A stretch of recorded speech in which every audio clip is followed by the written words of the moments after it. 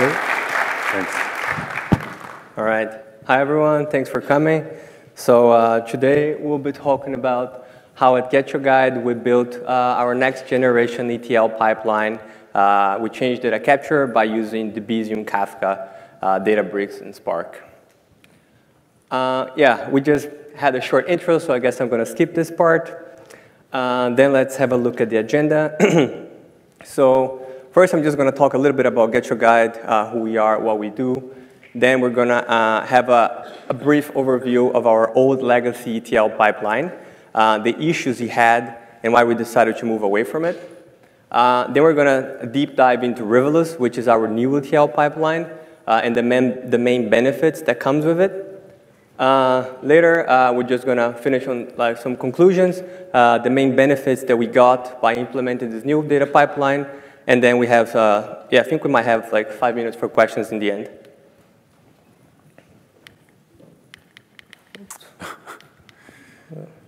All right. Not working?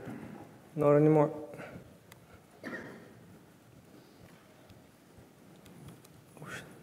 Uh-oh.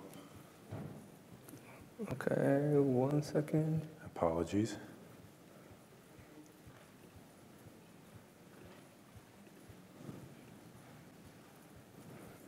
Oh, man.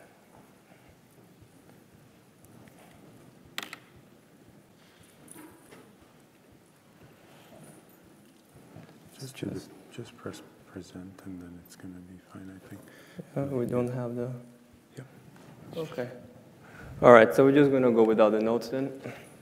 Okay, so GetYourGuide. What we do, so our goal is to make sure that when you're traveling, you can find great experiences that's going to make your trip memorable. So we offer an online booking platform.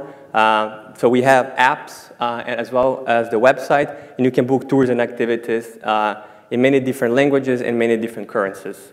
So a few numbers about us. We have over 50,000 different products. So these include tours, attractions, walking tours, culinary experiences, and so on. We've sold over 25 million tickets so far. And our team, with more than 600 people and from over 150 different nationalities. And in total, we've got more than 650 million in funding so far. Yeah. Yeah.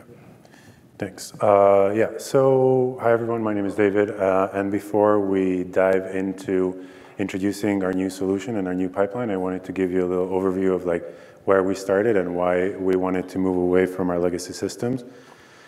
So our legacy stack comprised of two main components. I don't know if anyone is familiar here with Pentaho, which is a graphical ETL tool. That's what we started using over 6 years ago in our team to manage our ETL pipelines. It serves us very well. It's a very feature-rich tool where you can do a lot, starting from ingestion to data processing, all the way to loading that data into various data stores. And then we had Postgres as our data warehouse.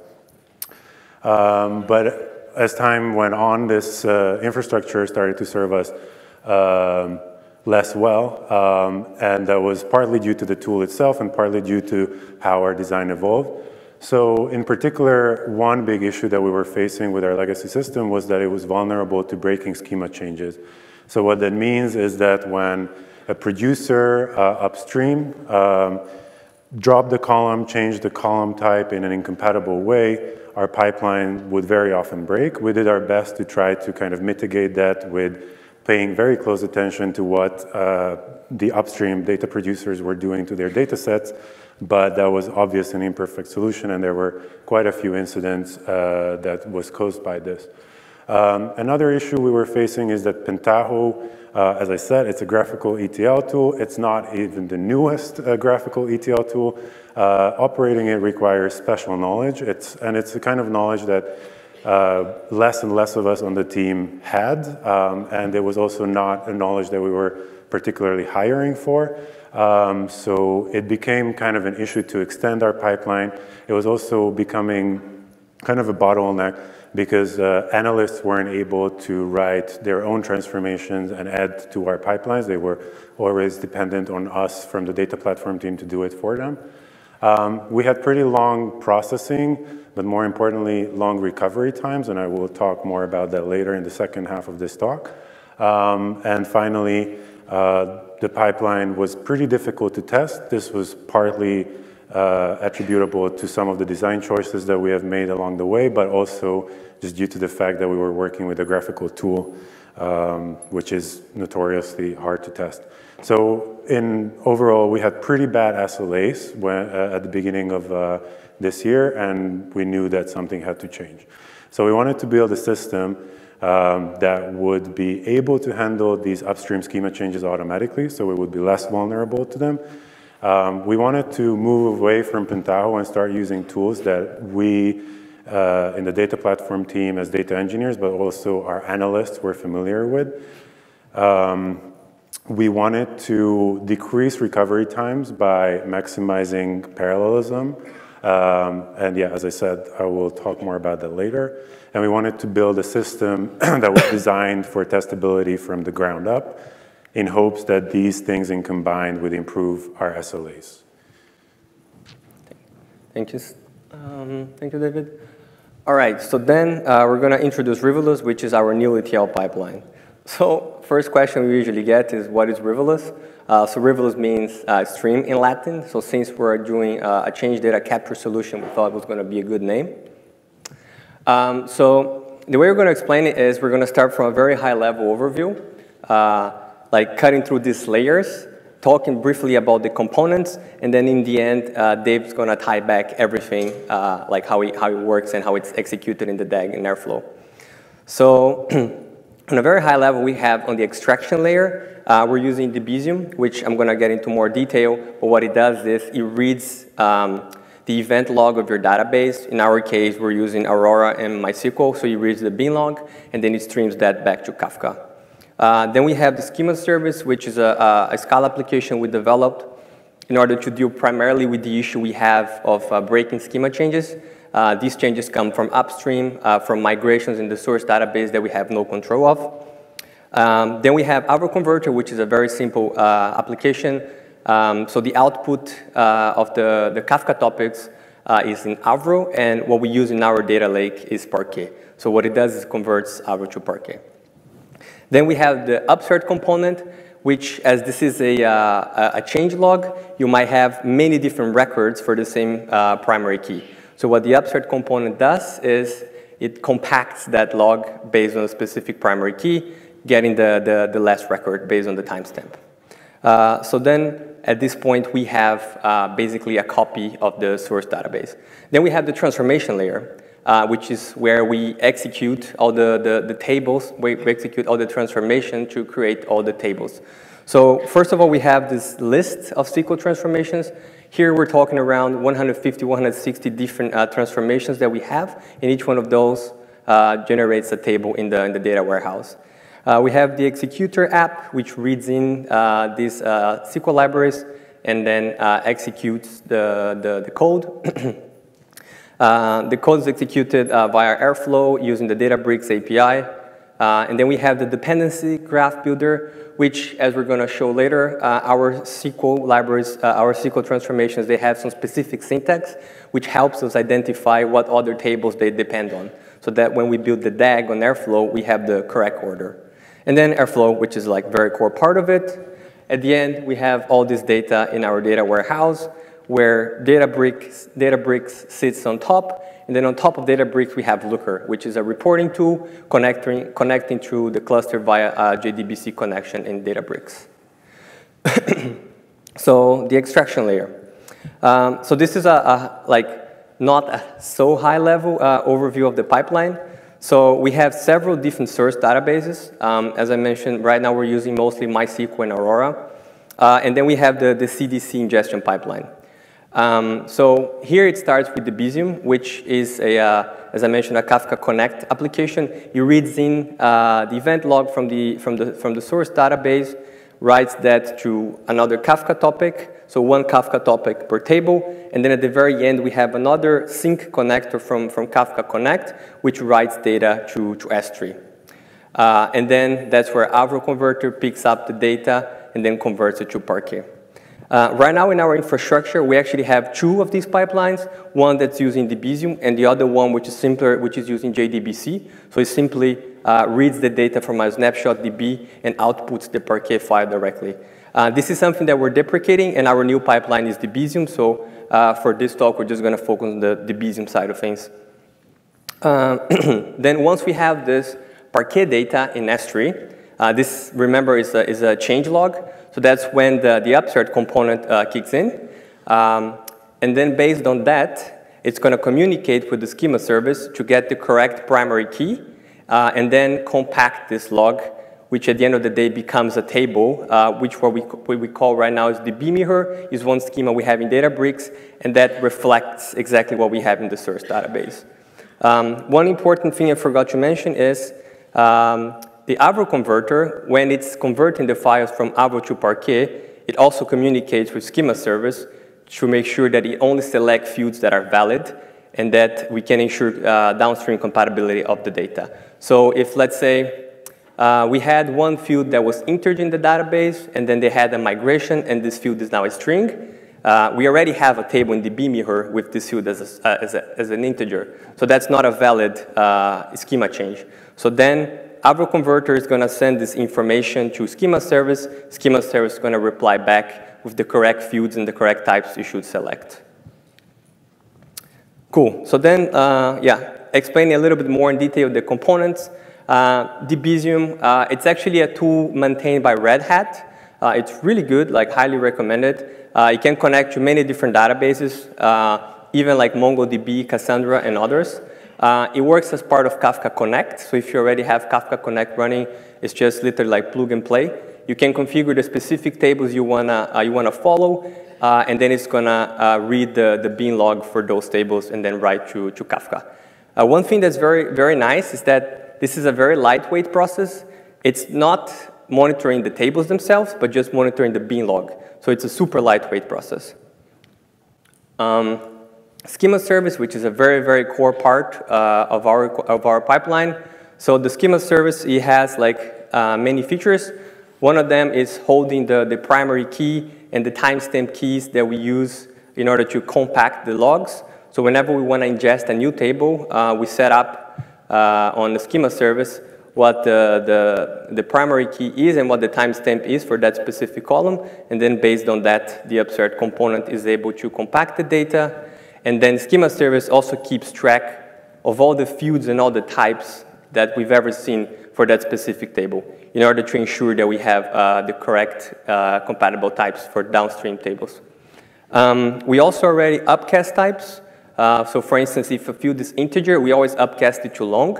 This is to ensure that when we have migrations on the source database that are going to eventually turn those integer fields to a higher precision, we already handled that in advance, so we don't have to change the data that was already written. So that's it about schema service. Then we have our converter, which, as I mentioned, is a very simple application. This is executed also as part of our main DAG on Airflow. So what it does, it reads the Avro files, communicates with schema service, and then select only the valid fields.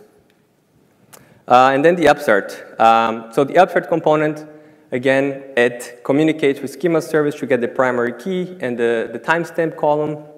Based on that, it's able to read all the data that came in and merge it together with the data that was already in the Hive table. And this is the output of the extraction layer.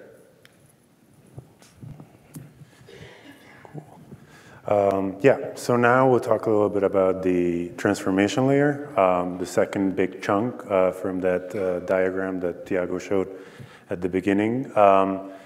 Before I walk you through all the components that we have implemented here, I wanted to give a brief intro into something that our team has experienced, but I also think is pretty common for BI or data teams, and that has to do with the inefficient management of dependencies as the complexity of the data landscape grows.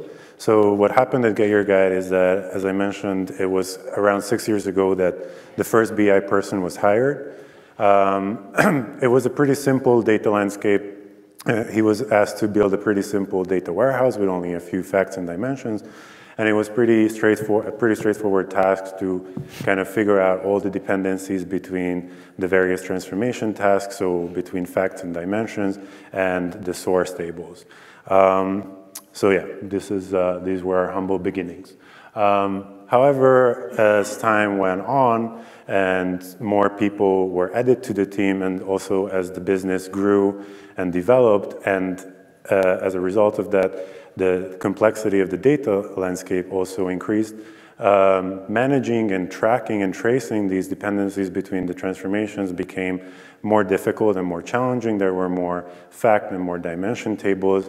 I don't know, like you can imagine an example where you have fact 1 that depends on dimension 2 and 3, and then you have another fact that also depends on dimension 3, but in addition to that depends on fact 1 as well. So it becomes kind of intractable after a while. So what happened at GetYourGuide, and again, I think this is generalizable, the team had to make a choice between data completeness and optimal dependency management. And what I mean by that is in order to make sure that the data that was loaded to our data warehouse eventually was correct, our team decided to simplify this problem and basically take some shortcuts and split the pipeline into 3 stages. So there was an extraction stage that had to finish before the dimensions were computed, and that stage had to finish before the facts were computed. And in each of these stages, all of the transformation tasks were executed sequentially to ensure that dependencies were always met. But this was a suboptimal and a crude way to manage dependencies. So this obviously resulted in a performance bottleneck, and this is what eventually really hurt our SLAs. It meant that our processing times were unreasonably long, but it was even more, the effect of it was even more strongly felt in recovery times, because you can imagine that, I don't know, one morning we realized that for some reason the data in one dimension table was wrong. In order to rerun the pipeline, we would have to rerun the entire dimension computing stage and then the entire fact computing stage, when in reality the true dependencies probably were much leaner than that. So this was one of the things that motivated us to build a transformation layer that was built for lean dependencies and automatic dependency detection and inference. And I will show you how we did that. So our transformation layer consists of 4 main components. There is a library of SQL transformations. These are just pretty standard Spark SQL files with a little bit of twist to them, some special syntax elements that we have introduced and that I will show on the next slide. Then we have an executor app that is able to understand these SQL files and run them as Spark jobs. We have a dependency graph builder whose task is to basically parse all of the files in our SQL library, so all of the SQL transformations, and using these special syntax elements, infer the dependencies between the various transformations and also the source tables that we ingest through the extraction layer. And then finally, we have Airflow, which executes the dependency graph that is generated by the dependency graph builder. So the special syntax elements can be seen on this slide. Actually, the 2 more important ones that I want to highlight are at the top. So the first one indicates that if this syntax element appears in an SQL transformation, it indicates that the transformation depends on another transformation that is defined in the same SQL library. So if we had, I don't know, let's say a transformation called dim tour option and it contained this reference, it would mean that dim tour has to be computed before dim tour option can be created. There's a second type of dependency reference, which is a source dependency, and this means that basically a table needs to be ingested from a source database and go through our CDC ingestion pipeline before this transformation can be executed.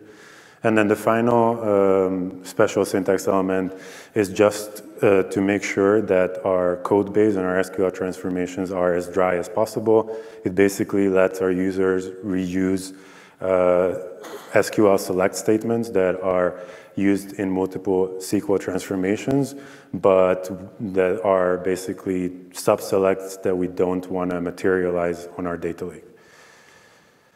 So I want to give you an example of how all of this ties together. So right here you can see one of the transformations that we have in our SQL library. The logic itself is super simple and it's not very important. I think this transformation is called fact NPS feedback. And as you can see, it declares two dependencies. One dependency on a source table, GYG NPS feedback, and one dependency on another transformation, dim NPS feedback stage. So during build time, we will let the dependency graph builder parse this file and all other files that are in the SQL library and create a JSON object similar to the one you can see here, where the key becomes the name of the transformation itself. And inside it, it has two members, source dependencies and transformation dependencies. These are arrays, which in this case are of size 1, and they tell you what sources need to be loaded and what other transformations need to run before fact NPS feedback can be executed. Then also during build time, we pass this information over to Airflow in the form of an Airflow variable. So this JSON, as is, becomes an Airflow variable. And then our Airflow DAG code is written in a pretty generic way and will actually generate the final Airflow DAG. And what you can see here is the transformation. You can see that the transformation depends on another transformation, dim NPS feedback stage. And in line with what Thiago explained about our extraction layer, which consists of first extracting the logs, the CDC logs from either Debezium or through a JDBC loader. That's what you can see here. And then we feed that data through the upsert component. And at the end of this upsert, do we actually have the source table GYG NPS feedback available in our data lake? So that's the dependency declared here. So it's a really lean dependency graph. It couldn't be leaner. It's really like this fact NPS feedback transformation depends on exactly what it needs to depend on, nothing more, nothing less. And then during runtime, we execute all of these jobs on Databricks. So one last thing I wanted to mention, because at the intro, I alluded to the importance of testing and how we wanted to basically improve our system and build it for better testability. And here again, I have to go back to the importance of dependencies. So in our legacy pipeline, because we had all these sequential tasks and basically this very bloated dependency, in a case where we changed the module, let's call it module B, and we wanted to make sure that that downstream nothing broke from the change that we introduced, we would have to run module B, C, D, and E until we could be confident that our job was done. Even if the actual dependency only existed between module B and module E. Now with our automatic dependency inference and our lean dependencies, module E will actually, in fact, only depend on module B. So if we want to make sure that our change in module B doesn't break anything downstream, we only need to execute these two tasks. So that really cuts down how long it takes to test our pipelines end-to-end. So that's one thing. And the other thing is it's pretty straightforward. It's kind of software development best practices 101, but it's not trivial to do in a graphical ETL tool like the one we used to have in the past. We put a lot of emphasis on separating all of our config from our code. So now it's really easy to run our entire pipeline end-to-end without affecting any production data. Yeah. All right. Thank you. So yeah, then let's jump to the conclusion. This is when we're going to see the benefits of our new solution. So first and foremost, the most important thing for us was that we should be able to handle schema changes gracefully. And now we're able to do that due to schema service and Avro converter. So no more breaking schema changes. Because right now we're just using SQL, 100% SQL with some special syntax, anybody can write transformations, and it's very, very, very easy. Our recovery time now is super, super minimal. So we went from literally 5 hours in case something crashed, because we had to execute the whole process all over again, even if something crashed at the very end, to literally a few minutes in case something crashes. So the DAG is also, like the components in the DAG, they are designed for testability. So what that means is, in our build pipeline, in our CI tool, we're actually able to execute the whole pipeline end to end, reading from production and writing to a testing folder, so that we know for sure that the change we implemented, the transformations that are there, that the changes that we made in the components, they're going to run when we reach production, which is something that we could not do before. And yeah, we cut processing by 70%. So now this DAG takes less than 2 hours to run, a bit less than 2 hours. Further optimizations are possible. I think if we really try, we can actually get it down to like 1 hour processing. So our initial starting point was 5 hours. We're down to 2, but further optimizations are still possible. I wanted to finish like on a next steps slide, because this is just like the beginning. For this specific application we developed, specific pipeline.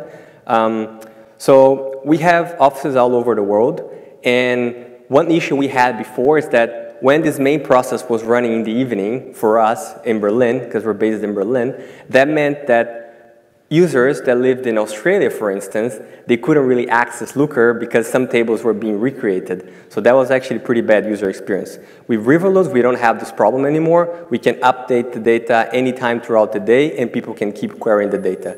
So like in Spark, basically, we always write to a different path so that you don't have this file not found exception while you're trying to read the data.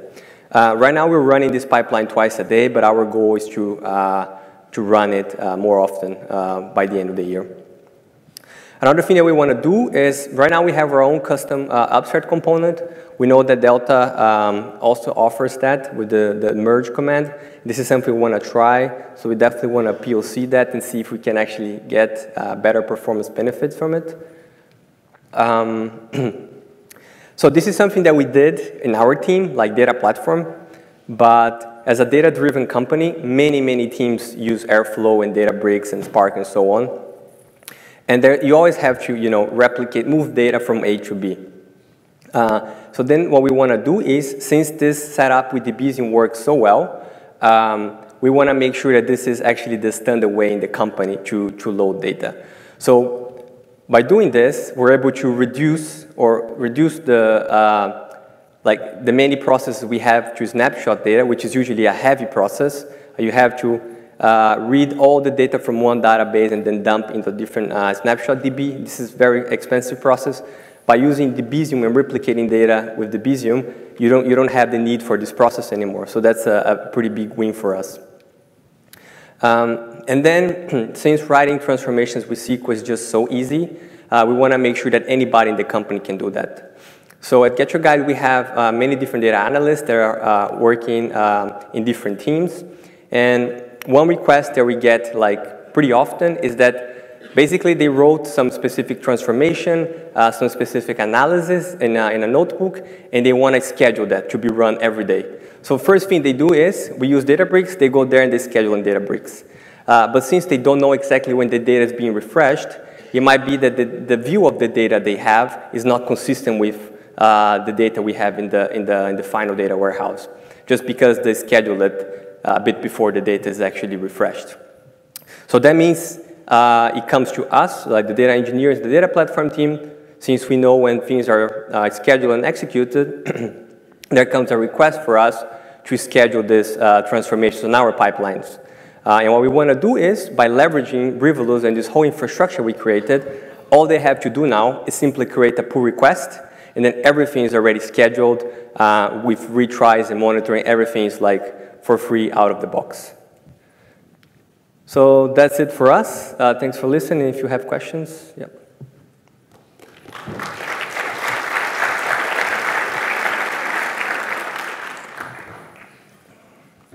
Check, check. Take the first.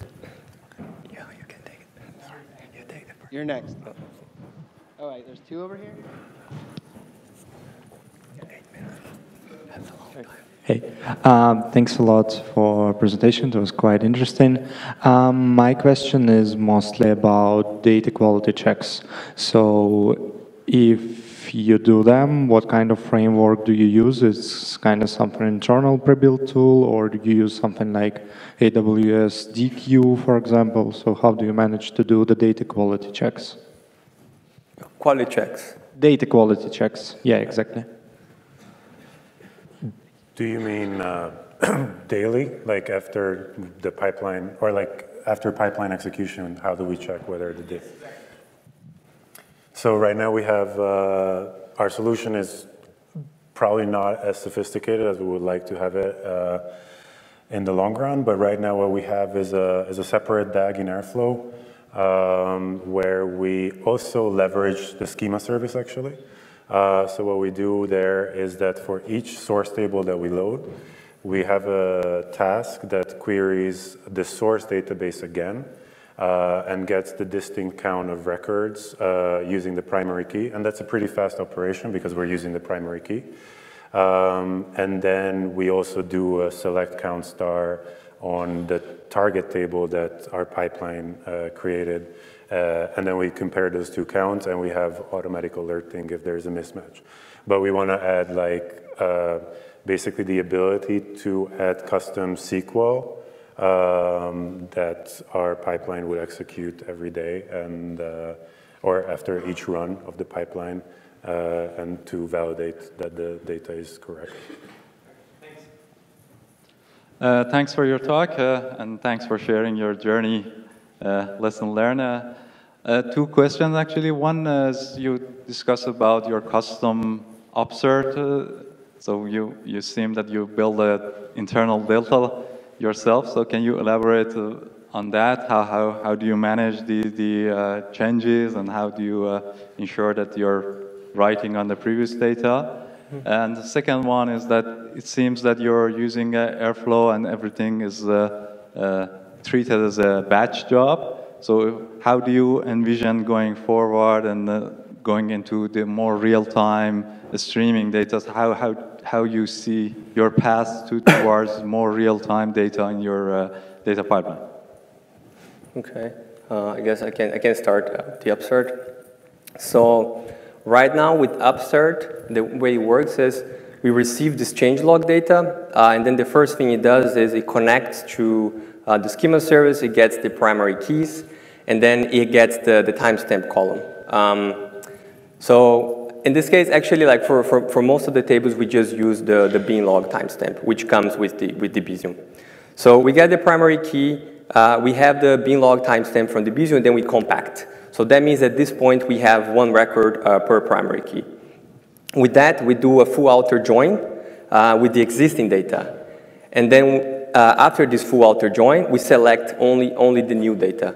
And with this way, we get the new data, and Debezium also generates a record for the deletion operations. So in case it's deletion, we just don't select that. In case it's new data, we select the new one, and for the rest, we just keep as is. Yeah, and then the other question, or you want to add something?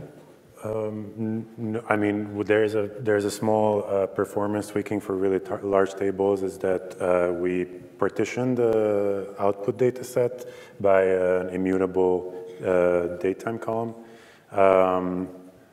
Actually, we truncate it to month, and then basically we inspect the change data that has come in. We select all the distinct values of that date column truncated to the month, and then we only read in from the existing data set the records that correspond to those partitions, and then we do a full override, but it's a dynamic override, so only overrides the affected partitions. Yeah. And the second question was, sorry. It's how do we envision Debezium and the... Oh. Let's just have the one question, because we do have some other folks that have questions as well. Thank you. My question is related to the reading process of the bin log. How do you make sure that it doesn't disturb the source system? Sorry, can you repeat it? I assume the bin log would be written to by the source system as well, and you're reading from it. So how do you make sure that it doesn't disturb the database engine? You know, you're basically reading the transaction log, right? Yeah. And the database engine is, I assume, continuously writing to the transaction log, and you're reading from it, and there is a read and write process simultaneously. So I just want to know, how do you make sure that it doesn't conflict with each other? Thank you. Yeah, I think I got it. It's not a read and write process simultaneously. So when the MySQL server commits a transaction, together with the commit, it also writes to the binary logs. And then the Debezium itself actually registers itself as a MySQL server, as a slave, essentially, because this is the default replication mechanism of MySQL. Between masters and slaves, or masters and masters. And so, yeah, the Debezium acts as a slave, essentially, for the purposes of the MySQL or Percona cluster or whatever we're talking about. So it doesn't affect the performance of the source database whatsoever. Thank you for the speech. My question is, have you faced with problems such a lot of small files, like as a result of execution Spark SQL, and how did you manage it? How did you know how many partitions, how many files you should create? Thank you. Yeah. Okay. So for the small file problem, what we do is before we write out the data, we simply do a row count. So we have more or less hard-coded in the code. So let's say we know that 500,000 records per file, it's a good size. And then basically that's what we do. So we just do the total count of the data set by this number, and then we do repartition based on that. So yeah, I mean, it's not like very easy to solve this problem. So this is actually a pretty simple solution, and it gives pretty decent performance for our cases. Okay, you mentioned in your architecture you were using PostgreSQL, I think, as a database for the data warehouse. Which database are you using for the data warehouse right now? And you're still keeping raw data in some place, and you have a staging area in some place on your data warehouse table. And can you map it to technologies? So we're using our whole data lake and data warehouse is S3. It's S3 and Parquet. So this is where you keep your raw data, right? Yeah. But that's also our data warehouse. We just have like register Hive tables on top of our files. So you're not using. And then we have a JDBC connection to that Hive server from our reporting tools. So you're using Hive as a data warehouse. Yeah. Thanks. Hi. Revolus. So I think this problem of creating dynamic SQL code is pretty common. So my question, I was trying to figure out what open source solutions are available and I found this DBT. So my question is, for a company that is starting to look at this problem of creating this graph and the dependency and dynamic SQL code, do you think it's better to start from an open source project, or would you write your own solution because you think that the problem is very specific to every use case?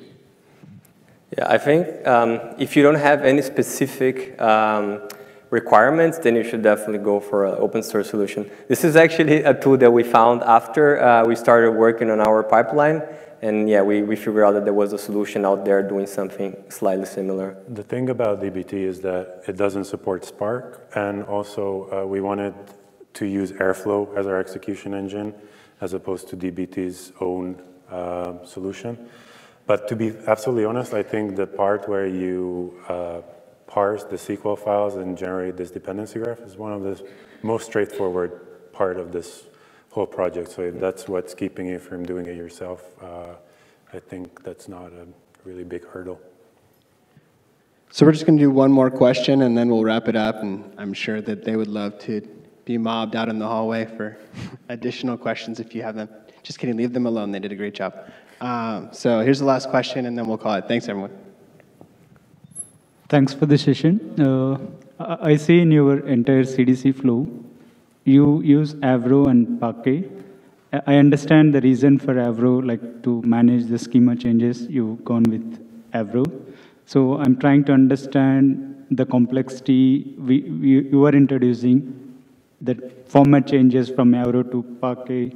It's additional burden as part of CDC flow. So what's your comment on that?